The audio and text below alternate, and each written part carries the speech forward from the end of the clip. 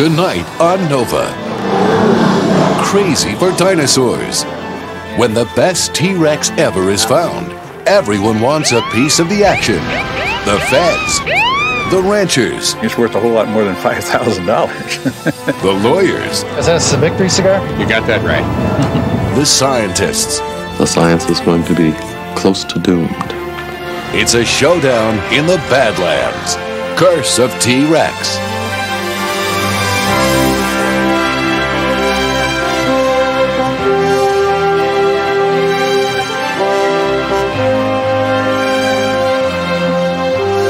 Nova is funded by Merck. Merck, pharmaceutical research. Dedicated to preventing disease and improving health. Merck, committed to bringing out the best in medicine. And by Prudential. Prudential, insurance, healthcare, real estate, and financial services. For more than a century, bringing strength and stability to America's families. The Corporation for Public Broadcasting and viewers like you.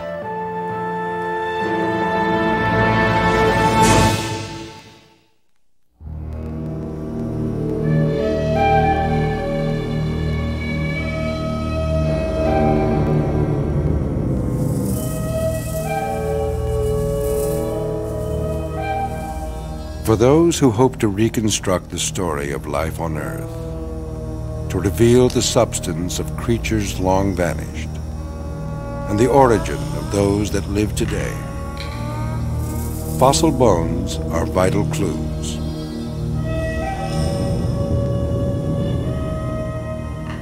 They're unlike any other objects of scientific study.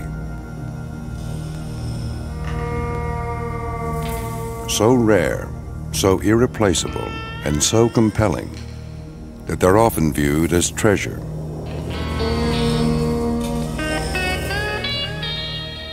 And treasure can be a curse as well as a blessing. On May 14th, 1992, the town of Hill City, South Dakota woke up to a raid. 35 federal agents, police, and National Guardsmen surrounded a warehouse owned by Peter Larson. I just couldn't believe it was happening. I walked outside. There was FBI agents, sheriff's officers running around with guns, and police lying all around the building. It was like a dream. Word spread that they were looking for a vicious predator named Sue, but no shots were fired. And in the end, Sue went peacefully. All 10 tons, the finest specimen of Tyrannosaurus rex ever found. T-Rex, the undisputed king of the dinosaurs, among the largest carnivores ever to walk the earth, is still creating an uproar 65 million years after drawing its last living breath. This T-Rex, half its bones still encased in rock, is at the center of a government crackdown on modern-day prospectors who hunt for gold in the form of fossil bones. The prime target for the better part of a decade has been the Black Hills Institute of Geological Research.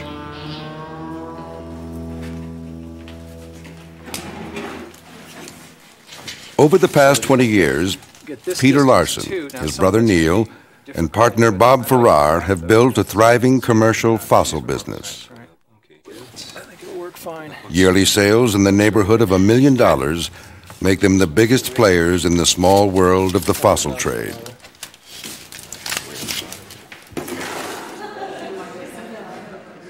Their small museum in Hill City is a popular stop on the summer tourist trail.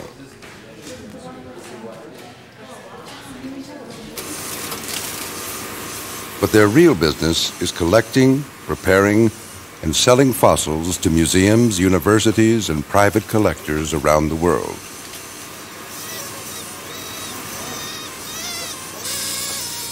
They're known in the trade as dealers in everything from inexpensive fossil invertebrates to dinosaurs that sell for hundreds of thousands of dollars.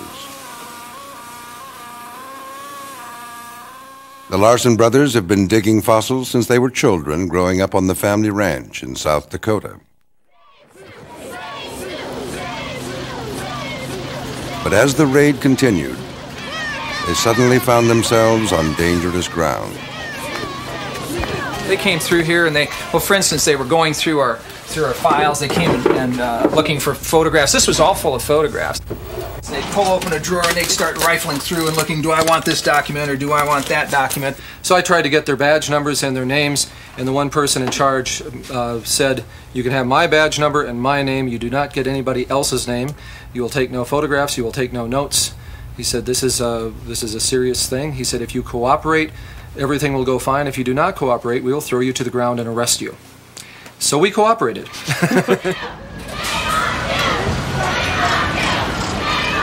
When the trucks drove away, people started singing the national anthem and everybody was just crying. It was just the saddest thing that I've ever experienced. It was like a funeral. It was like Sue had died for the second time.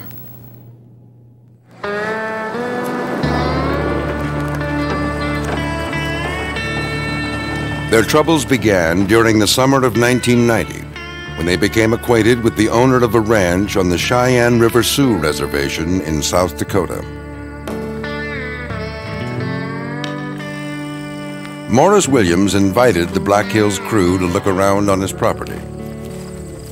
I told him, I said, you can go over there and look around sometime if you want to. And that's all I remember ever saying to him as an invitation to come. I told him at that time that if we did find something important, we'd be happy to pay him. We couldn't pay him much, but we would be happy to pay him for those fossils. He said, no, that wouldn't be necessary. A few days later, Sue Hendrickson went exploring on the Williams Ranch. At the bottom of a cliff, she discovered some interesting bone fragments, which she took back to Larson. I'd never seen the inside of a T-Rex vertebrae before, but I knew that was what I was looking at the minute I saw these things. I immediately threw down my tools and said, let's go. At the cliff face, the Larson brothers saw what appeared to be the find of a lifetime, a Tyrannosaurus rex embedded in the rock. Sue Hendrickson called me up one evening and said that they had found this large Tyrannosaurus rex fossil in a cliff up here. Isn't it exciting, she said. And I said, well, I guess so.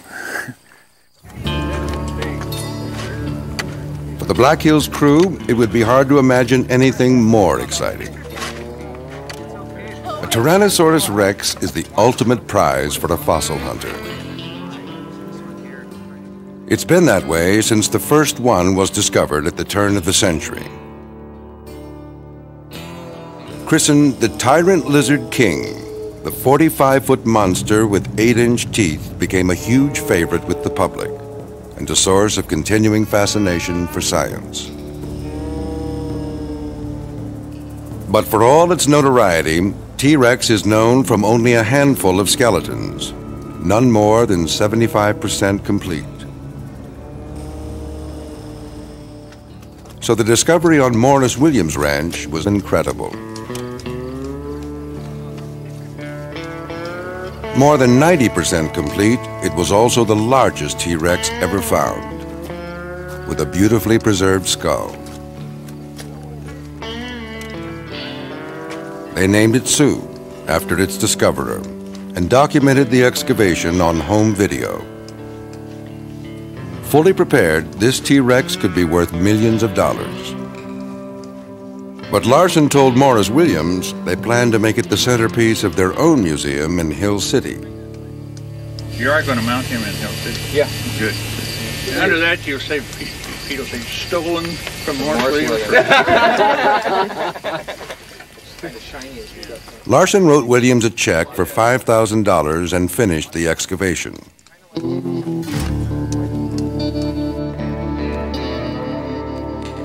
Back at their place in Hill City, as they began chipping away at the rock matrix, they realized that Sue was even more impressive than they'd first thought.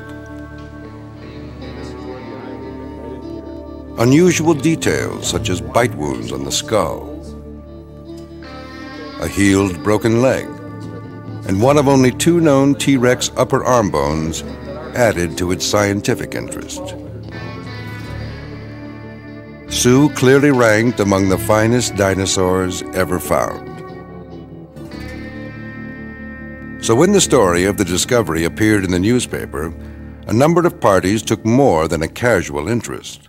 Tribal councils, you may recall sometime The Tribal back, Council of the Cheyenne River Sioux checked the status of Morris Williams Ranch. They discovered that although he owns the property, years ago he put it in trust with the federal government to make it exempt from property taxes, a common practice on reservation land. You may be bringing The tribe contended that no one could buy any part of his land, including fossils, without government permission. The tribal chairman claimed that Larson admitted knowing as much soon after the discovery. one of the first things that Mr. Larson said, I knew I was on a reservation. I knew I should get permission.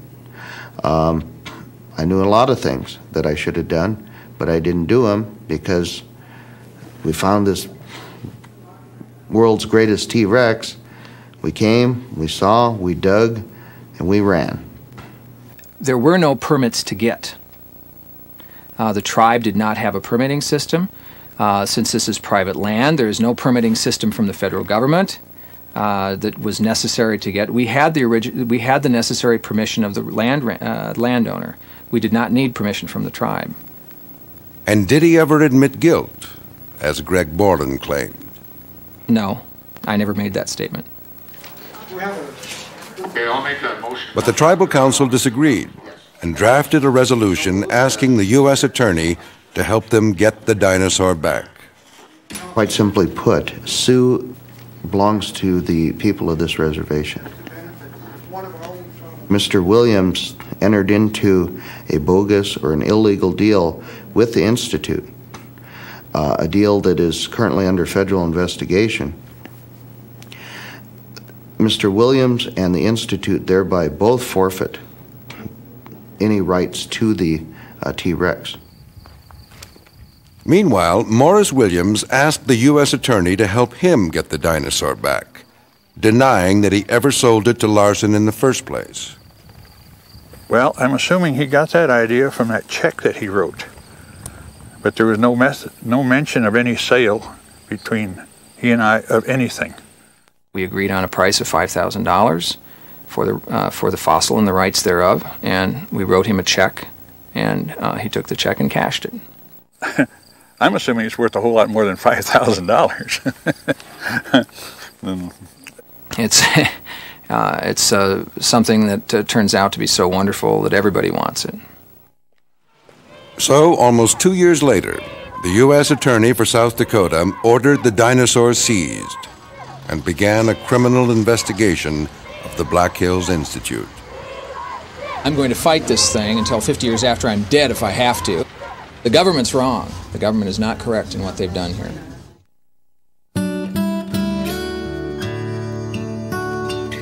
Fossil hunting and fossil wars have been part of the North American experience ever since white settlers began carving up the land west of the Mississippi in the 19th century. Discoveries of fantastic skeletons created a sensation. The big Eastern museums hired fossil hunters to stake claims and dig up the bones. Competition was intense and not always friendly. Dig sites were often armed camps. Back east, museums prepared the specimens for display. But eventually, the dinosaur halls were full. Collection efforts were scaled back and then virtually wiped out by the Great Depression.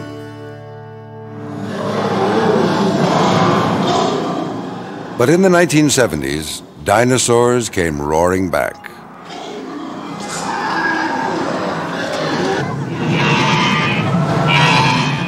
With new discoveries, their image changed from lumbering reptiles to active, possibly warm-blooded animals.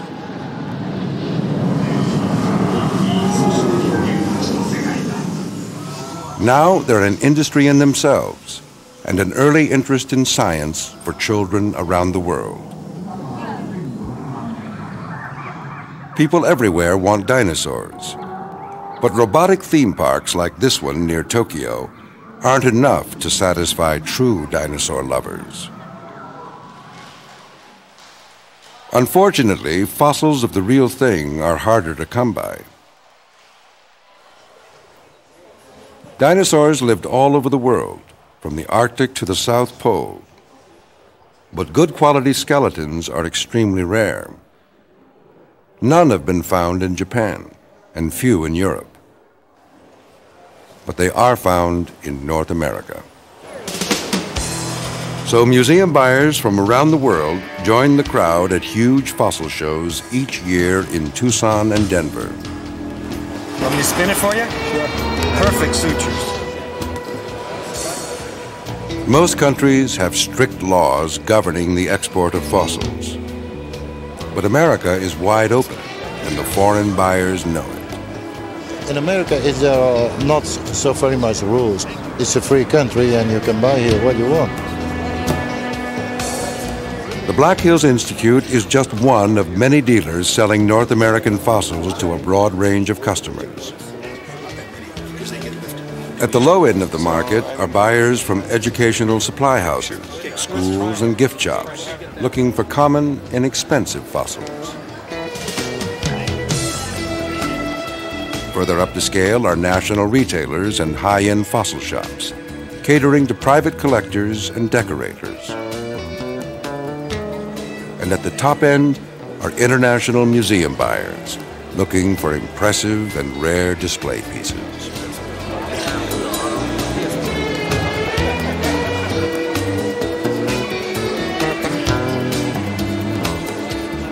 But not everyone is happy about the booming fossil trade.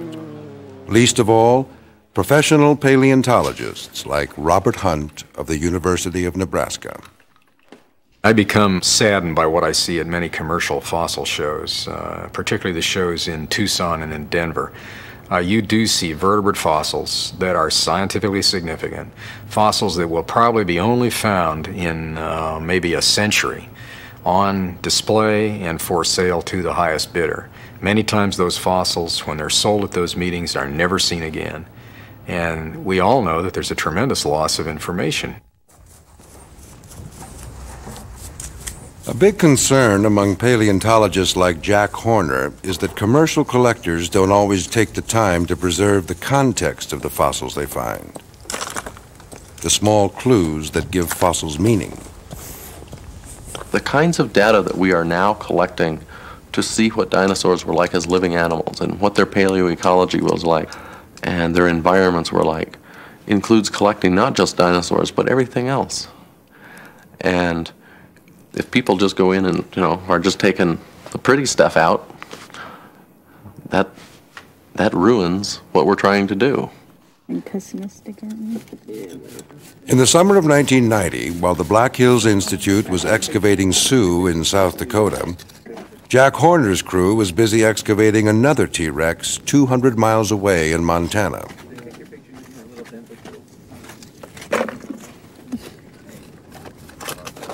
Working slowly and carefully to preserve all the information at the site, Horner's dig took 10 people 5 weeks to complete. It took 6 people from the Black Hills Institute less than 3 weeks to get Sioux out of the ground. We collect very carefully, but we have to do our job in a way in which we can support ourselves, and we can't afford to waste time taking years to excavate specimens. We have to do it in a way that is expeditious. Kirby Siebert is one of the biggest fossil dealers in Europe and a longtime friend and business associate of Peter Larson. Here at a private quarry in Wyoming, he's excavating a young apatosaur for his own museum in Switzerland.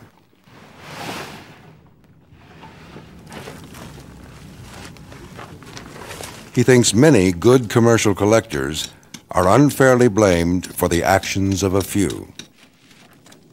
The people that are lumped into the so-called commercial collectors, that's a very diverse group. And that goes from the people that on weekends go on their four-wheelers and drive out and just pick up scrap dinosaur bones to people like us who do, probably there's very few crews in the world that have so much digging experience like us. Siebert admits, though, that science and commerce sometimes require different approaches. Our primary aim is to dig for displayable fossils, for museum display-grade fossils. If our primary goal was studying certain aspects of petrification, dinosaur bone structure or whatever, we would probably dig slightly different. But that's why it's good that there are many different groups digging. Each one will have a slightly different approach. I believe in diversity. 147. European commercial collectors are used to a more cooperative relationship with paleontologists, and Siebert insists on quality documentation. It just makes plain sense to do it this way. When we do things, we'd like to do them right. It really preserves, enhances the value of the specimen. The better you have it documented, the better your product is in the end. The comparison must be made fairly. Compare the best of commercial collecting with the best of scientific collecting. You can have commercial collectors that are very scrupulous, that are collecting data at their own site. They're not messing with anyone. They're keeping good records. They do the preparation. They mount specimens. They sell them somewhere, some museum, and it's all accessible. There's nothing wrong with that. But if I'm out collecting somewhere and someone comes out and digs up a dinosaur that I've got half out of the ground, that's irritating. That's more than irritating. We have had sites in Nebraska that were actively excavated by our university, invaded by commercial businesses, and we have lost material and lost vital information because of that. Fossils have been literally bought out from the underneath the scientists. I mean, someone comes in and just makes a new deal with private landowners.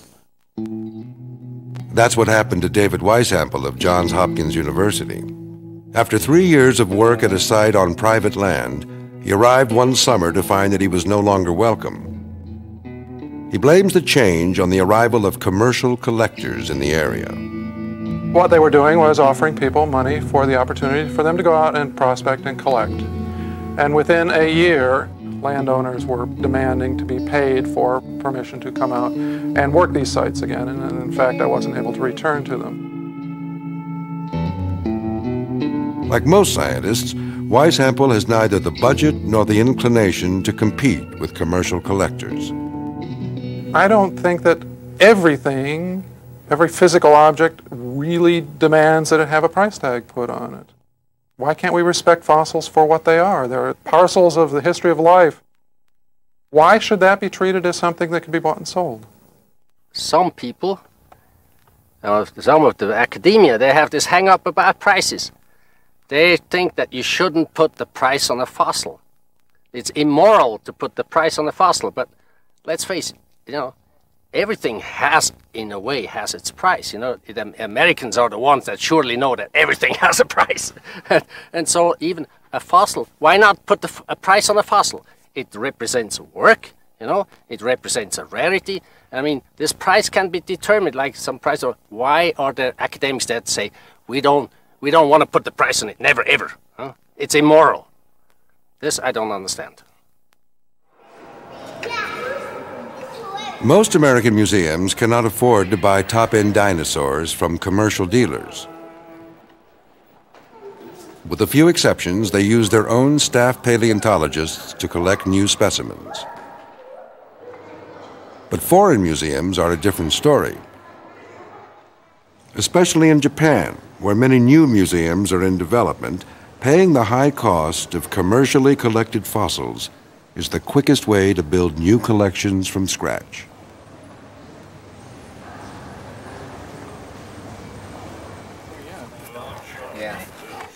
Even so, commercial collectors who work without institutional support claim selling fossils is no way to get rich. It's a tremendous output of money that goes into the digging, the excavation, the cleaning, preparation, and mounting of that dinosaur. One of our dinosaurs takes 15,000 hours to prepare. There is not one commercial fossil dealer that has gotten rich ever. If you can find one, I'd sure like to know who he is, and maybe I could sell him some stuff. But in the year following the seizure, the Black Hills Institute wages an all-out war to free Sioux. They run an aggressive public relations campaign out of their Hill City office. 50-piece mailing has to go out to the AAPS members, and it's all got to be packed and ready to go by Friday night. We get in here every day hundreds of people who say, you got to get Sioux back, you got to keep up what you're doing, and that gives us strength. Free Sioux. It's the one with the Sioux coming out of jail. There was no justification for it. Every visitor to the gift shop gets a crash course in fossil politics. Through it all is a constant theme of abuse of power by the government. people are paying attention to what goes on here, and they're not going to be able to do the type of thing that they have been able to do in other cases and it just goes away. It's not going to go away here. We're never going to quit this fight. Their attorneys filed a civil suit against the government, demanding the return of Sioux. And the dinosaur sits in a warehouse in Rapid City while the custody battle rages on. Vote for Sioux here! Vote! Vote for Sioux! Public protests mounted by the Institute get louder and more abrasive. U.S. Attorney Kevin Schieffer is singled out for special abuse. The attack is relentless and sometimes ugly. Well, it's not a pleasant situation in any event, but we do what we have to do. Schieffer doesn't have much to say in public, but behind the scenes, he's turned up the heat on the criminal investigation of the Institute. In January 1993, federal prosecutors subpoena thousands of BHI business records. Field notes and everything else, photo albums. Every piece of work we've ever done that we liked and we took pictures of, and pictures that people have sent us, it's all here. It's all gone. Investigators sift through the seized records looking for evidence of crimes, specifically of taking fossils from federal land. The western states are checkerboards of private and public land. National parks, Forest Service, BLM, and parts of Indian reservations. It's often arid, eroded country passed up by homesteaders in the 1800s. But that same quality makes it a rich source of fossils as new specimens weather out of the ground. It's long been government policy to deny access to commercial collectors. Collecting without a permit amounts to theft of government property, though the law has rarely been enforced. Former park ranger Vince Santucci has spent years documenting cases of fossil poaching in national parks. People were getting either a slap on the wrist or no penalties at all. It incensed me in a personal way that, boy, fossils don't receive the respect they deserve. You know, if this was an archaeological site or if somebody shot a buffalo, my gosh, the SWAT team would be out. But because we're talking about fossils at that time, people just didn't really have the energy and the enthusiasm to correct this problem. But now there's energy and enthusiasm to spare. Using field notes seized from the Black Hills Institute, investigators begin searching for illegal excavation sites on federal land. It was a surprisingly difficult thing to do. I guess if you didn't think about it, you'd think, what's there to it? But we had to prove where particular specimens came from, establish that that was in fact government land, that there wasn't any permission given for taking those fossils. In fact, their field notes were very good, and that's how we determined that a number of them did come off federal lands. At each site, they also search for evidence that would tie BHI employees to the location.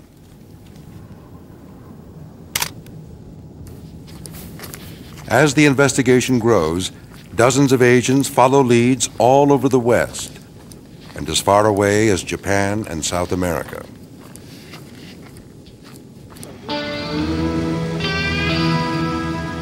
In July 1993, the FBI returns to Hill City, armed with a search warrant. They came into this office, locked the door, and they were in there with the computers, apparently copying everything from our computer onto their computer. Everything, all of our financial files, They took unopened mail, they opened mail, they did all kinds of really... They took things such as the confidential client file from our attorney in there. It didn't matter what, if they thought they had a use for it, they took it. The Department of the Interior, of course, has been involved. BLM, Bureau of Land Management, has been involved. Forest Service has been involved. It would probably be hard from the Pentagon all the way to Smokey the Bear to find anybody who hasn't been involved in this case at one point or another. Apparently they're investigating our entire lives. Certainly back to at least as far as 1974 when we started this business with the allegation of multi-state criminal activity. These allegations are all unfounded.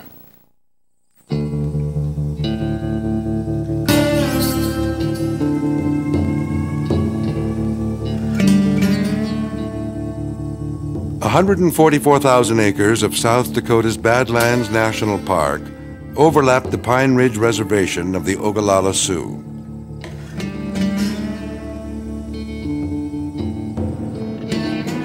The tribe is responsible for enforcing park regulations on this part of the reservation. Terry Roy is the chief ranger for tribal land. He spends a lot of time chasing fossil poachers.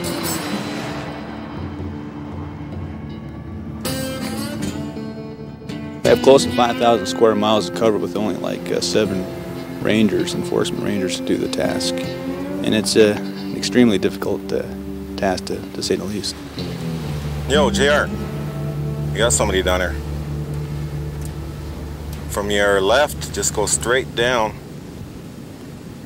He's just bending over now, picking something up. Most of the time, poachers in this part of the park are local people. The violators know the Badlands in this area probably better than we do. They practically live out here. Day from sun up to sundown, just about every day they're spending out here. They know all the tricks of the trade. They know where to hide, where not to hide. They know our routines. They monitor our radio frequencies. They know our maps. They know our sectors, our patrol schedules, everything. It's sort of a game of intelligence. I'll keep an eye out on him again. All right.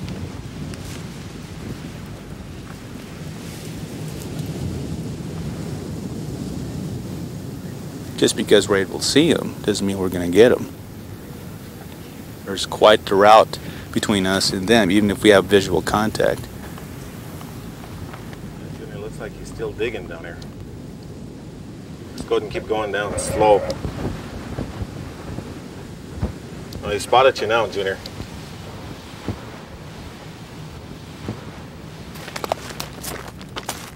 It's common knowledge among the rangers that local poachers are working for dealers off the reservation.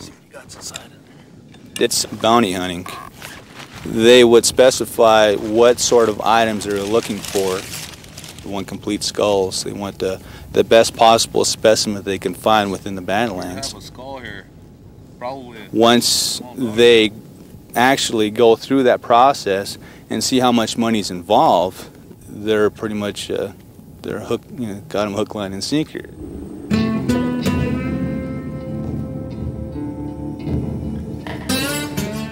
The Pine Ridge Reservation has the lowest per capita income of any county in the United States.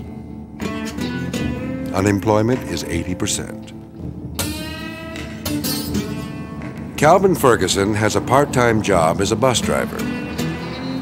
But until recently, he was doing much better as a fossil hunter. Most money I ever made on a fossil is about $2,500. I was on a cat skull. Wasn't hurting nobody. Just out making money. It's something I always loved to do too. It's just like every day was different. It's like going treasure hunting every day.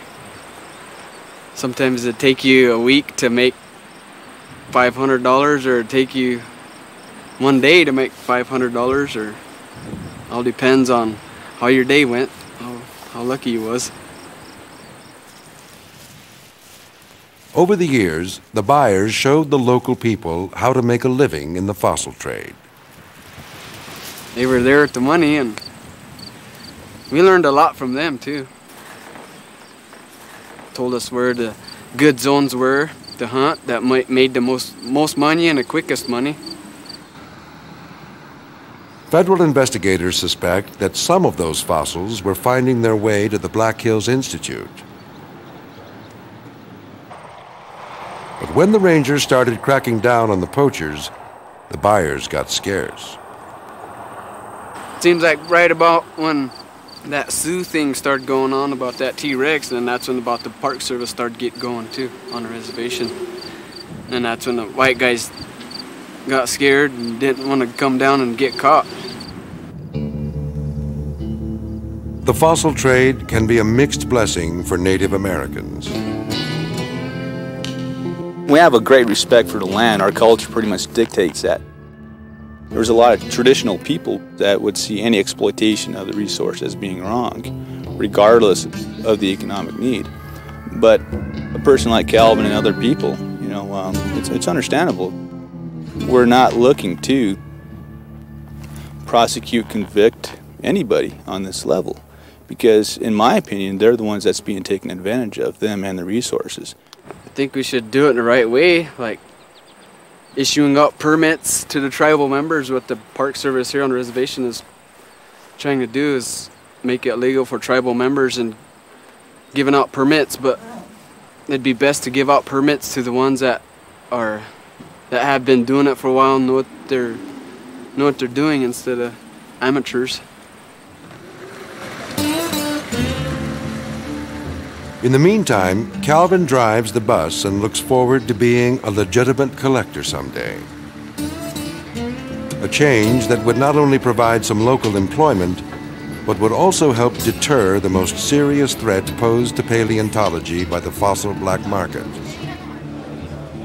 Illegal traders attempting to cover their tracks. If fossils are collected illegally, if data is not accurate, if specimens are reported to come from Wyoming, but in fact they really come from Montana, the raw material of science, the hard data that we need to reconstruct environments of the past, evolution, and so forth, we can't trust that data. And once we can't trust the data, we can't trust the science that comes from that data.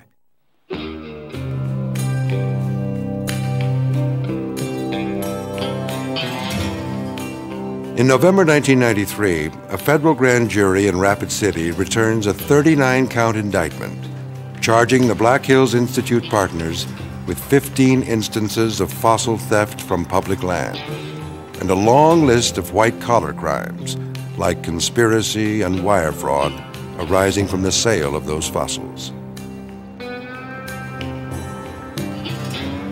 Around the same time, the Eighth Circuit Court of Appeals rules that the Institute has no legal claim to the T-Rex called Sioux. Bad news. let's shut the door and I'll talk to you about it. I'll tell you about how the opinion. The partners gather at lawyer Patrick Duffy's office to hear the details. Well, Morris Williams owns Sioux. The United States of America holds Sioux in trust for Morris Williams. I mean, to put it simply, it's his dinosaur now. Petition for cert to the United States Supreme Court would be the next step. And depending on whether it's granted or denied, that would determine how much longer this is going to go on. But I think that we This is also bad news for the Cheyenne River Sioux, who have lost their claim to the T-Rex as well. We have a long-standing history of getting screwed by some unscrupulous type folks around the country, including other governments. So we're pretty much used to this kind of stuff. With what's happened throughout this, it's almost as if you think of the mummy's curse. It's the curse of Sioux, that everybody who's touched by this is in some way harmed. On December 10th, 1993, the Black Hills defendants report to the federal courthouse to plead not guilty to all counts of the criminal indictment. There are no charges relating to the T-Rex, but the defendants contend they are being targeted because of Sioux. This indictment, 39 counts worth, exists in the form it does to punish my clients for having spoken out against an absolutely punitive raid by the federal government. Had they never spoken, I'm confident, had they never spoken out, had they never taken their case to the street, so to speak, we wouldn't be sitting here today. Well, we simply reached a point in the investigation. The prosecutors, who've been working the case for more than 3 years, deny that there's any retribution involved, despite the anti-government rhetoric of the Save Sioux campaign. Something you have to understand is that this case went through 3 U.S. attorneys, and even if you wanted to believe that one person might have had some personal animosity, it kind of stretches the imagination a bit to think that 3 U.S. attorneys in a row would have the same personal vendetta against some defendants, and that's just not true. That's not what drove the case. The United States holds the dinosaur suit in trust for Maurice Williams, but that does not have bearing on the criminal case that we were just talking about. The prosecutors have little to say to the press. They've spent millions of dollars building their case and don't want it jeopardized with pretrial publicity. It's been expensive for the defendants as well, who have run up legal bills over $100,000. We don't need to talk about anything else. That night, they gathered at Peter Larson's house to watch the news. Christmas won't be coming early for the Black Hills Institute, following a ruling from the 8th Circuit Court of Appeals that Sioux the Tyrannosaurus Rex belongs to the federal government, not the Institute. The ruling couldn't come at a worse time for the Institute, as employees appear in court to face 39 counts of illegally taking other fossils from the government. The defendants headed for federal court. For the first time ever in the United States, people are facing serious jail time for fossil crimes. Interstate transportation of stolen goods, money laundering, and obstruction of justice. If convicted, the defendants face fines of up to $500,000 and up to 10 years in prison. Up to 10 years in prison? In fact, they each face more than 300 years in prison and $12 million in fines. But the harsh penalties are not for the fossil thefts, which are minor offenses under current law. It's the white-collar crimes that could send them to prison. Many people feel that there should be tougher laws to protect fossils in the first place. The fact is that the laws currently say that's illegal to take them. Okay, there's a permitting system that's set up to protect those fossils. The thing is that people are going ahead and taking them anyways. What is it, $50 fine now for collecting fossils on public lands? I mean, that's a slap on the wrist. It's worth the risk to a commercial collector than get $250,000, $500,000, $800,000 for a good dinosaur skeleton. To the dismay of most scientists, in the current political climate of deregulation, Congress is more likely to open up federal land to commercial collecting than to toughen laws against it. I don't like to see paleontology politicized. I didn't want to enter the maze of Washington, D.C., and contact my congressman and start lobbying for further protection of fossils. But I don't see any choice.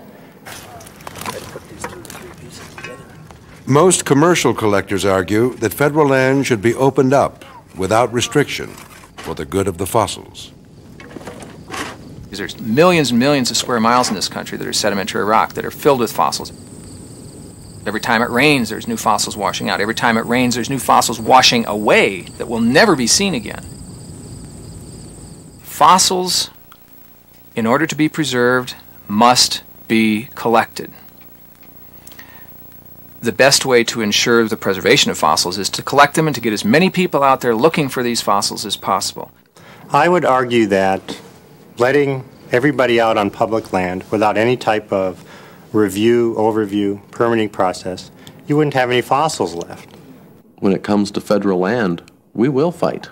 We will do our best to preserve our right to collect there without them, because it's our only place left.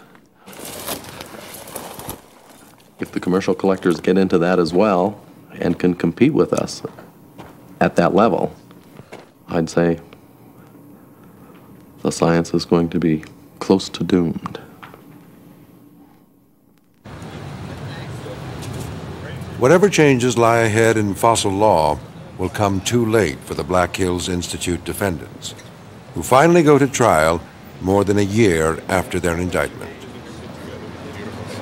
By all estimates, it's going to be one of the longest criminal trials in the history of the Midwest. The record alone will fill dozens of volumes. Then you'll have the appeals. The idea of getting through a trial of that length and magnitude with absolutely not one mistake being made is at best unlikely. Will we have to try it again? Who knows? They have spent so much money. They need to have a picture on the 10 o'clock news of me being put in handcuffs and being put in a car being hauled off to prison in order to justify the expense of that taxpayers' money. They need that. After 7 weeks of testimony, scores of witnesses, and the presentation of hundreds of pieces of evidence, the case goes to the jury, and the defendants go home to wait.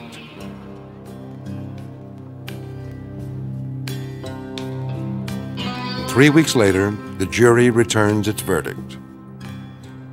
They find Peter Larson guilty of 2 felonies for failure to report carrying currency over $10,000 in and out of the country, and 2 misdemeanors for theft of government property worth less than $100. Bob Farrar, guilty of 2 felonies for undervaluing fossils on export declarations. Neil Larson, guilty of 1 misdemeanor for theft of government property worth less than $100. And for the Institute, 1 felony for retaining a fossil fish stolen from Badlands National Park, 3 felony customs violations, and 1 misdemeanor for theft of government property. The jury votes to acquit on 73 other charges and is hung on 68.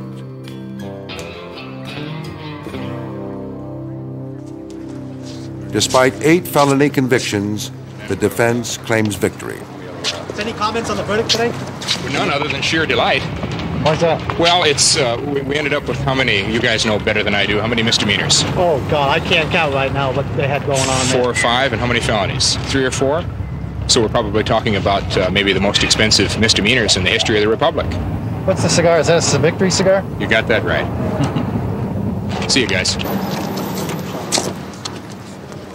Cleared of the most serious charges, but still facing the possibility of prison time when sentence is passed, the Black Hills partners once again go home to wait.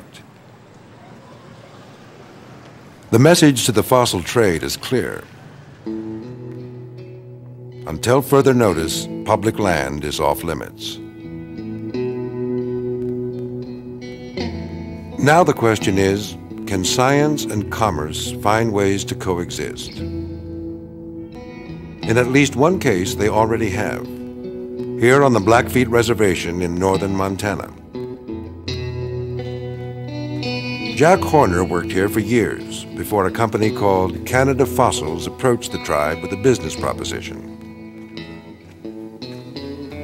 They would pay tribal members to dig dinosaurs and prepare the bones, and pay the tribe a royalty on sales. But first, they had to contend with Jack. The Blackfeet tribe has made arrangements with Jack Horner for a long time. So when Canada Fossils came in, we were kind of a little bit reluctant to just turn it over to a commercial company and put Jack out. So they went down and they met and they made a kind of a deal. When they find something that they think is unusual, they bring it to my attention, and I think that's good. If it's unusual enough, they just turn it over. And I think that's sort of the right thing to do. I mean, it's the commercial collectors attempting to keep peace with the professionals. I'm not sure that he was particularly keen on seeing us arrive, but I think that over the 5 years that we've been working together, he has understood that we can help him. So Horner keeps an eye on the fossils coming out of the ground and makes sure that nothing important is lost to science. And Canada Fossils brings its resources to the preservation of material that might otherwise be lost to erosion.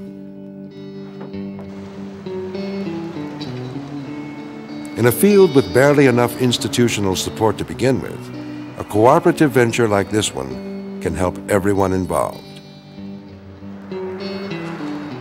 including the landowner, in this case, the Blackfeet. We've seen a lot of valuable fossils leave their reservation over the past 100 years. Until we made a deal with Canada Fossils, the Indians never got a thing, nothing out of these fossils. So I think they really belong to us, and we should decide what we're going to do with them.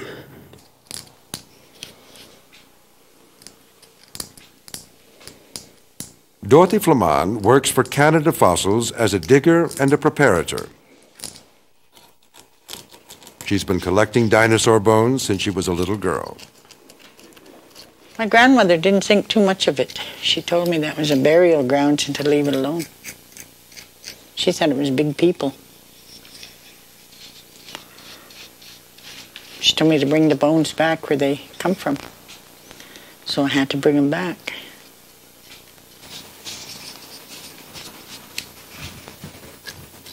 I like to be out there exploring and finding dinosaurs and new species. That's just like getting a present every day when you uncover a bone, when you don't know what it is. But I sure wouldn't want to find a T-Rex.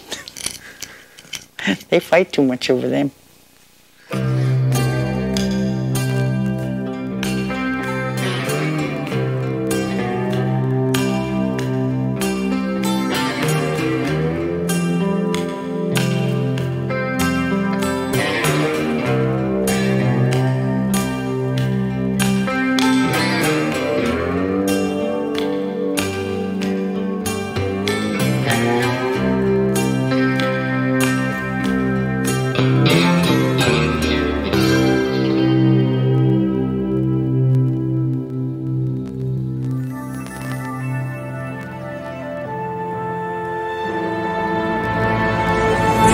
The dinosaurs weren't alone. Bring their world to life by sifting through the crucial evidence buried alongside them. Dig into NOVA's website at pbs.org.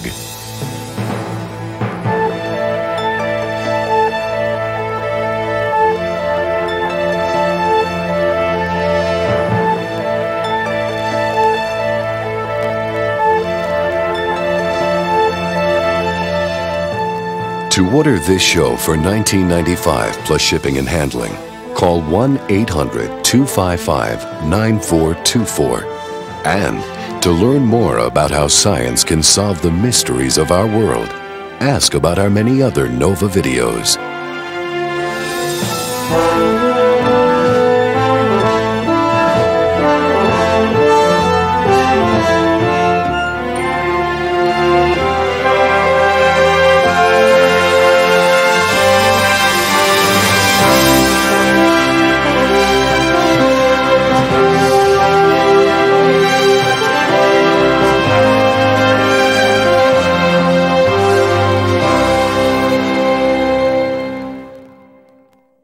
Nova is a production of WGBH Boston. Nova is funded by Prudential. Prudential, insurance, healthcare, real estate, and financial services. For more than a century, bringing strength and stability to America's families. And by Merck. Merck, pharmaceutical research. Dedicated to preventing disease. Merck, committed to bringing out the best in medicine. The Corporation for Public Broadcasting and viewers like you.